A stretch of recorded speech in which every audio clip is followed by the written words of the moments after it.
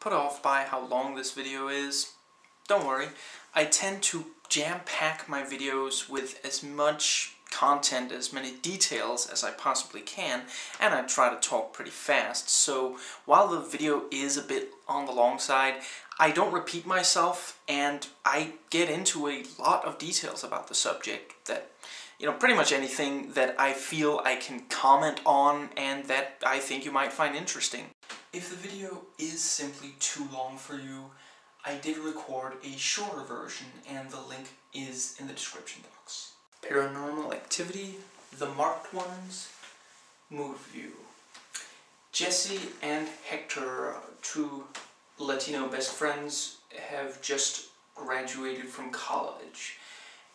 They have their whole lives ahead of them, so naturally they get high, reenact jackass stunts, and in general behave like typical young people.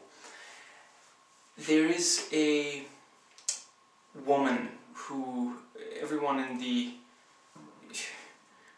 neighborhood thinks is a witch, a bruja. And one day she ups and dies, and weird things start happening. All of them centered on Jesse, and he appears to be getting some supernatural powers, abilities. It goes quite chronicle, actually, with them testing his abilities on camera and such. And I suppose that's pretty much it for the plot. And yeah, so this is a spin-off of the main Paranormal Activity franchise because, 3 movies in the main franchise was enough. Shut up, there's only 3 movies in the main franchise.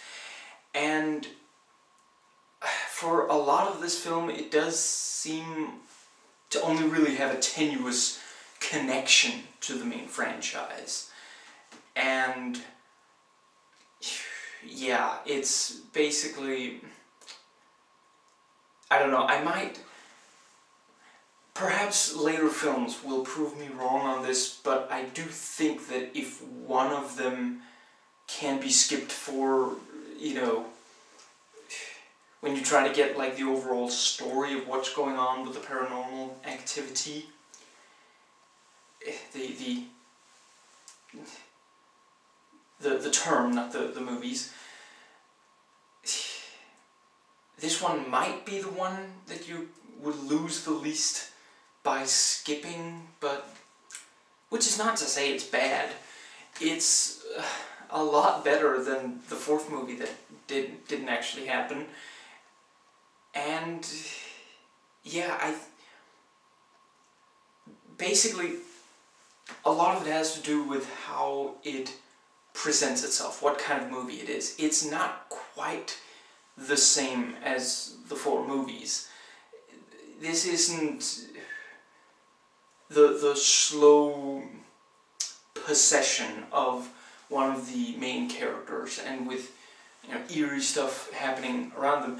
Basically, like I said, Jesse just wakes up and has superpowers, and sure, he doesn't, it's not like immediately obvious that there's something truly sinister going on with that, but the film is a bit showier than the others, where the others gradually increased in how,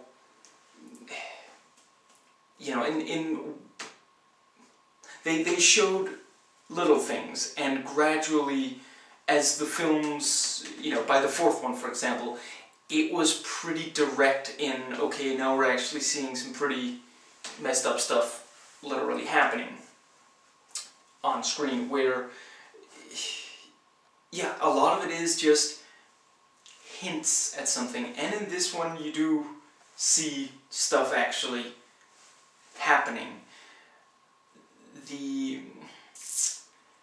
And you know, we again have the demonic love bite on the arm, and you know, this particular demon, I mean, they're all quite bad romantic partners, but this one isn't the typical passive-aggressive one that'll, you know, make a kitchen explode there and shove, you know, crack up a picture frame there.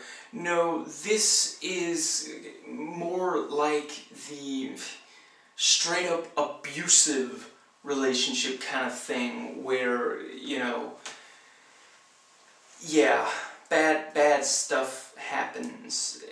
I'm trying not to give too much away. I guess I could, yeah, some of what you see in the trailers does indeed happen. You know, Jesse gets jumped by a couple of not too nice people, although to begin with they do offer, you know, a game of 2-on-2 basketball, so I don't know, maybe maybe there erupted a disagreement on the rules of the game. But yeah, they jump him and he like flings them through the air with ease, and then later he's like, I don't even remember what happened. So yeah, clearly some bad stuff's going down, and this time we also very much have this thing of, you can't really deny it. There's no, you know, it's not like, well, those footprints on the floor could have come from something else, or that kind of, no, this is clearly something's going on here, and is not natural. Now and there is a, it's pretty effective how Hector sees his friend slowly becoming unrecognizable to him. This, you know, it comes across quite nicely how good friends they are early on, and then as the film progresses, you know, and there are other, you know, there are signs that things are going, that there's something sinister going on by, for example, the dog, the little yappy dog, maybe a Chihuahua actually, I'm not 100% sure, the dog, Chavo, something like that, who literally like growls and runs away when Jesse approaches it, and yeah, things like that.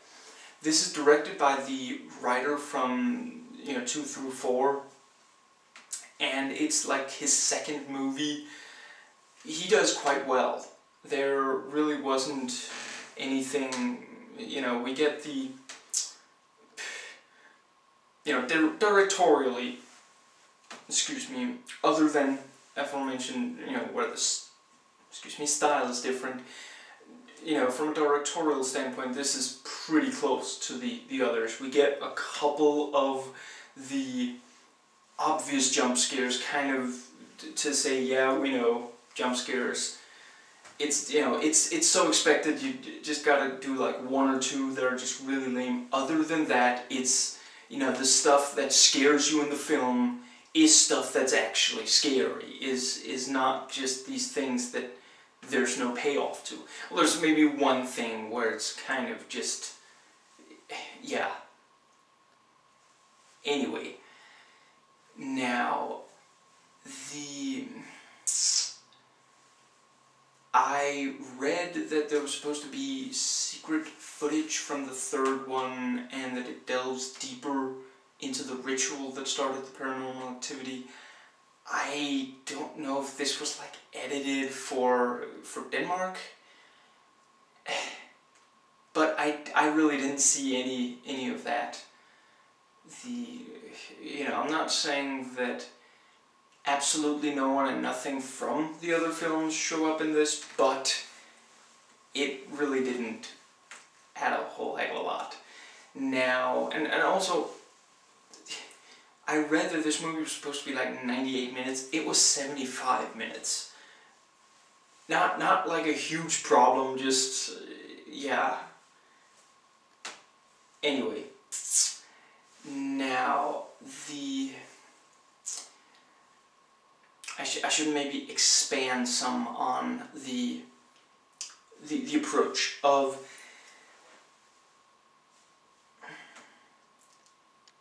they are, you know, as usual, they're trying to discover what's really going on, and they go to the place of, I think her name is Anna, which, yeah, the bruja, and she had an interesting hobby or two.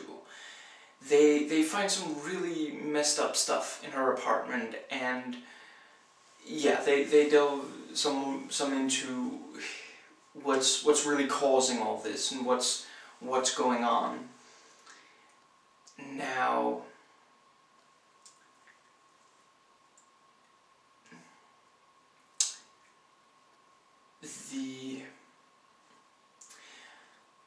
I gotta talk about some of my... There are some characters in this I absolutely loved. Like, I think it's Jesse's grandmother. He's got this abuela called Irma. She is badass. It's just, that's like, yeah, one of the coolest grandmothers you've ever seen. Just, she, you know, there's this bit where they're like, you know, pretty sure it's like tequila. You know, Jesse's like, oh, come on, gotta, you know, he takes the little shot thing. She has one too. He fills it up to the very brim. It's like practically, you know, running down between her fingers. You know, both of them do their, and she drinks every last drop down with the, and you know, and she makes a noise. I can't quite repeat it, but yeah, it's like, you know, and then yeah, just in general, she's really cool. And then there's this guy. He's like, the film knows that we're gonna anticipate the gang cliche, so yes, of course they know someone who's in a gang. This guy named Arturo, and he's just badass with the tats and the, yeah, he's pretty badass, and yeah, I'm really not gonna give too much away about him. Now, I think that might be more or less it. The ending is not that satisfying, and it also feels... I shouldn't go too much into detail in this video.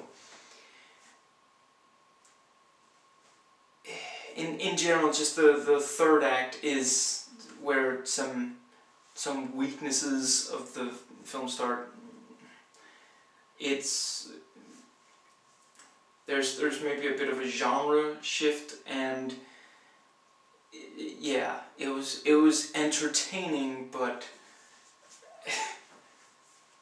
it didn't quite fit what came before it. Now,